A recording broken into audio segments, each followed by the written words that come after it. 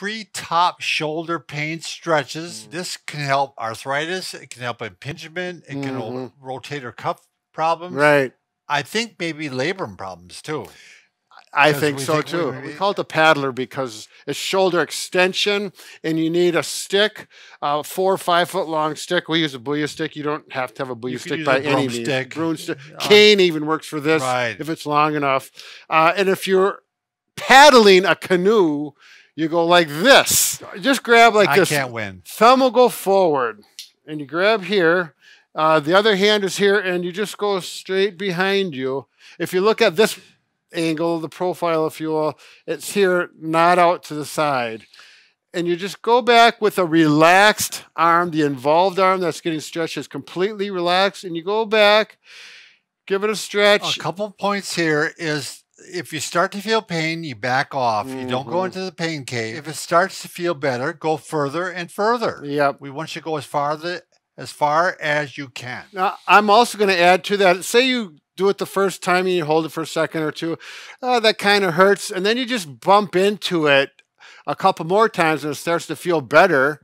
Well, then you can continue up to 10 repetitions. But if after 2 or 3 repetitions it's just becoming more irritated, stop. Just disregard that stretch. And the first day, do 1 set of 10. Yep. And then see it how it is the second day. Right. If it feels fine the second day, you might do 3 sets of 10, like not in a row, like do a Spread set out. of 10, yeah, throughout the day. The second one is the chicken wing. Sure. Bob, you want to demonstrate this? Sure. You really pretty much came up with this one. Yeah. I just came up with the name. So basically, you got palm on the lower. This is the arm that's giving me the problem. This left one. Yep.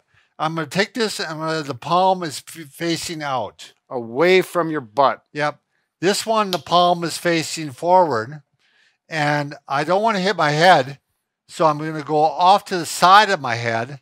And I'm going to take it and I'm going to pull the arm out into a chicken wing like you do in wrestling. Right, Yeah. Brad? Well, yeah. No, we'll show you whatever. If you're a wrestler, you say that. Now you can make it a little more stressful by going up further Yep. and then going out. Sure.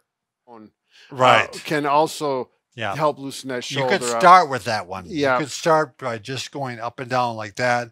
And then eventually try this one. If Yeah. it's not helping, you could do the other Yeah. one. All right. Now let's go to number 3, the Statue of Liberty. Sure. Or work.